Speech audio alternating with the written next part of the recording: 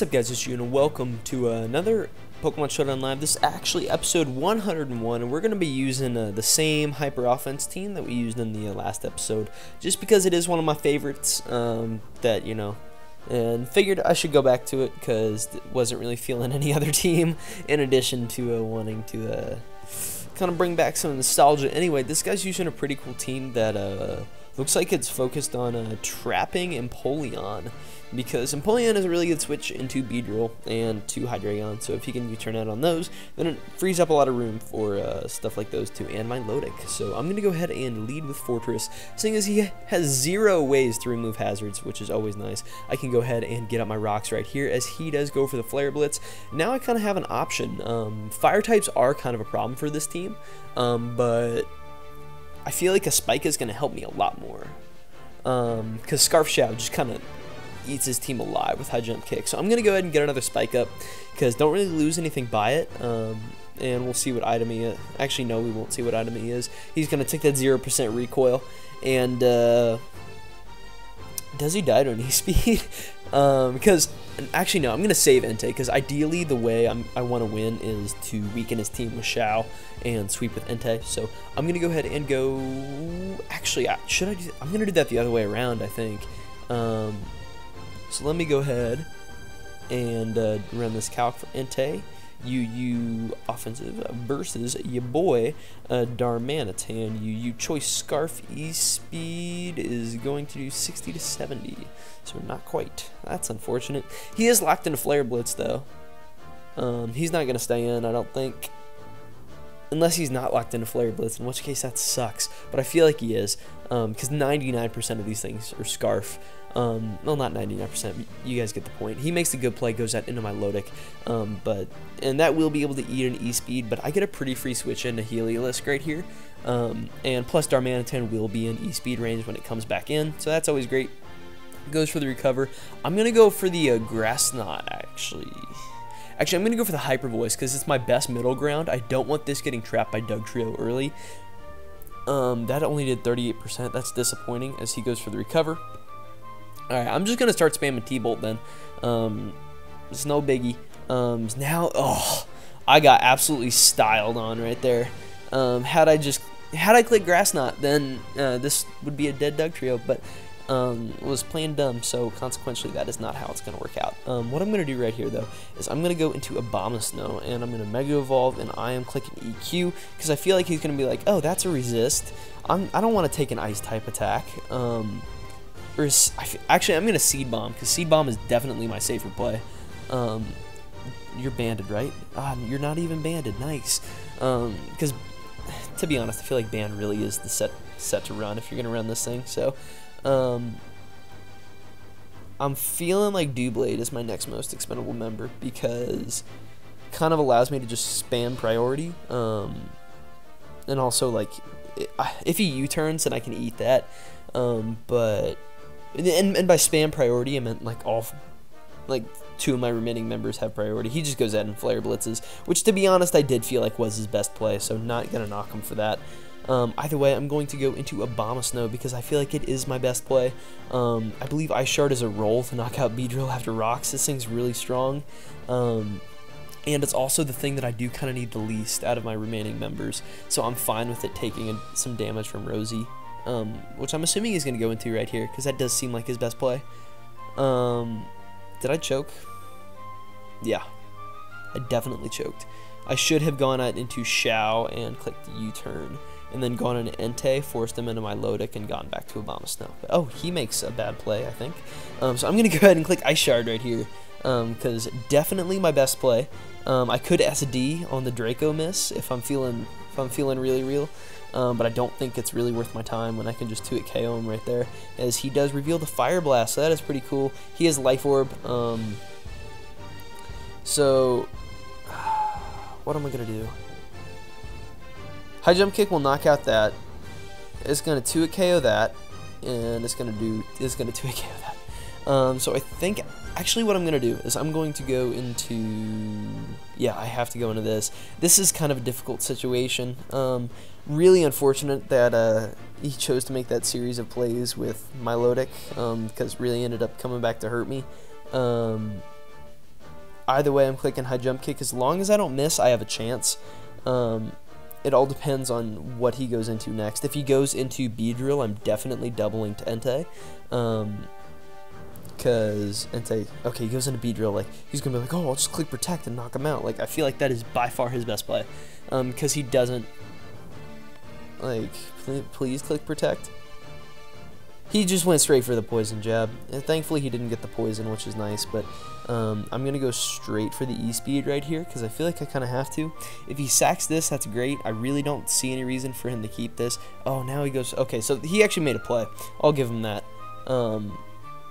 So I'm just going to E-Speed right here and hope for the best. Let's see if we can win here. I don't think we can, but, you know, that's just sometimes how it goes.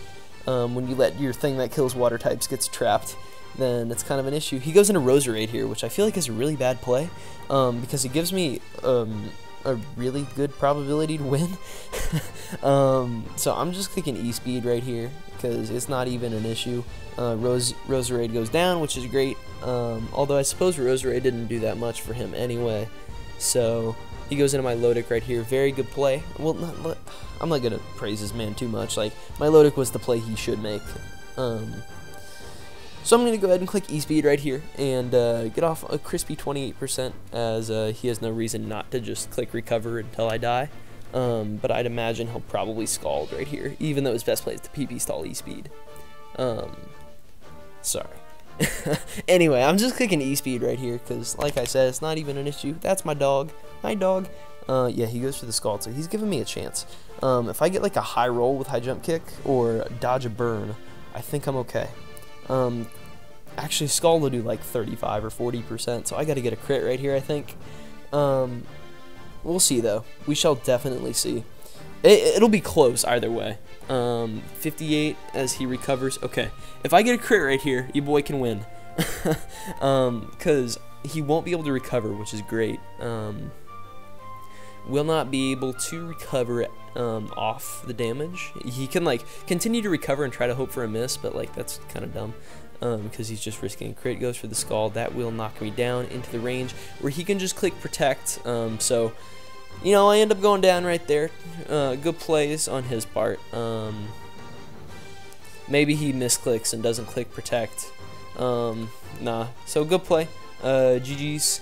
Not a whole lot I can do about that. We're going to go ahead and grab one more, though. Hopefully break even on this episode like we did on the last one. Like, Hyper Offense isn't as good in the meta right now. Because like there is stuff that runs around that just like completely checks offense, and the meta has kind of stabilized it back down towards a bulkier state. Got that power. This is who I'm facing right here. I'm assuming he's just gonna lead with this thing, so it's not even a problem because actually he has kind of a scary team. Now that I think about it, it's really fast, but it's also very susceptible to priority. So if I can weaken Gligar, that is very, very nice, because then I can keep my hazards up. And I think really Rocks is the only thing I need right here, because while like the residual on Sharpedo is nice, I don't think it's going to make that much of a difference. Zam, it's like Sash Magic Guard anyway. It's nice for Hera, but I would rather just spin than explode versus Galvantula, assuming he leads that. Anyway, this guy's taking a while to make his move, so we're going to hit him with the timer and pause it, and I'll be right back when he chooses a lead. With Zam, which is not what I was expecting him to lead with at all. Although, yeah, he just goes for the Focus Blast. Good play, because it doesn't knock me into Custap range. And I kind of want to save this for later, but not really worth it. I'm just going to go for a Spike in case he goes for the Focus Blast and misses, which he does not, unfortunately. But I can just go into Doublade right here, because I don't think Doublade is really doing a whole lot for me this game. So I'm just going to click Iron Head right here in case he decides to switch out, because then I can get better damage on something, which is always nice. And I can probably SD versus... like, he's not going to go into Beedrill, he's not going to go into Shark, but I could see him going on to Gligar right here, which is why I would rather get an Iron Head off and not just, like, chip damage, I guess. So, yeah, I'm clicking Iron Head right here, and this guy is taking forever to make his plays, but that's okay. Yeah, he does go into Hera right here, so I guess, yay, good play on my part. I can just sneak right here and knock him out, which is very nice, because now that Heracross is out of the way, like, huge problem off my plate. makes it a lot easier for your boy Obama Snow to win. He goes into Shark, which is an issue. But I feel like I can just Iron Head sneak as he goes for the crunch. That did a lot. But I can knock him into the range to where it's hard for him to can knock him into the range to where he will die to Life Orb, which is very nice. So Doublade put in a fair amount of work, taking down 2 Mons, and right here I feel like that Entei is without a doubt my best play. Because that, I believe, is a roll for E-Speed after rocks, and he goes into B-Drill, which is just fine by me, because I can just go ahead and click E-Speed. I did kind of lose my check to this, which is B-Drill, but seeing as the remaining members of my team either have priority or scarfed, I think it's okay. Anyway, I'm going to go into Heliolisk right here, because I really do see him doubling into Gligar, which he does. So I just want to get some consistent damage off on this, because you know, the more consistent damage you can get off on a really fat Mon that walls most of your team, the better. I think I have to break Zam's Sash to win with Abomasnow, but Abomasnow may just like serve the role as cleaning this game. We'll see. We shall indeed see. Because I think the game plan is that B-Drill has already taken rocks. I can Hyper Voice 2 it KO this. Is he going to EQ? Gets his own rocks up. See, I feel like that's a really bad play. Because you basically just gave me your Gligar for free. Sure, it like hinders my pivoting ability, but like, what are you actually gonna do now, realistically? Like, are you gonna go into B-Drill, take more rocks damage, and be threatened out by like whatever Mon I bring out? Like, I really don't feel like it's a good play. I felt like Defog was definitely the play there because it really helps Galvantula. But he goes out into B-Drill, you know. I'm just gonna click Hyper Voice and you know do whatever. It's cool. He goes for the Drill Run, knocks me out, and I believe at this point Entei gets a kill, or breaks a Sash or whatever, something like that. I realized I'm not going to have any time to SD against anything, because if I was going to SD versus something, it was Gligar. But, you know, E-Speed is going to knock out B-Drill. It'll break Zam's Sash. It should knock out Galvantula. I'm going to go ahead and calc this real quick. Yeah, he goes into Galv, so goodbye. Didn't even need to calc it. Entei doing the work for me. But yeah, this is a wrap, and this is why I like having teams with a lot of priority. It's because it allows me to play kind of crappy and get out of it, like get away with it. So yeah, we'll go ahead and knock him out with the E-Speed right here, and I think that'll be the last game we get. Yeah, that'll definitely be the last game we get for today. Look, Entei's bulky. He doesn't even die. It's easy. Yeah, that'll definitely be the last game we get for today. So if you guys did enjoy, please make sure to leave a like, as it really does help show support for the stuff that I'm doing here on the channel. Also, make sure to answer today's comment question of the video. I actually don't know what to do for comment question of the video. Uh-oh. Probably should have thought about that. Are you guys going anywhere over the summer? Because, you know, summer vacation is coming up. I have this week of school, next week of school, and then finals, and then I'm out for the summer, which is pretty nice. My school gets out really early, but, you know, it's beside the point. If this guy goes ahead and makes his move, we can go ahead and wrap this up. But, come on, man. It's okay. Like, yeah. Are you trying to like find out a way to win this? Because you can't. I'm Scarf. I have Ice Shard. Like, there's literally no way I can lose. I think this guy probably just left. So we're gonna go ahead and sign off, knowing that this is indeed a win. So he hit that X button. With that, I urge you guys to subscribe if you guys are enjoying the constant content. And with that, I'll catch you on the flip flop.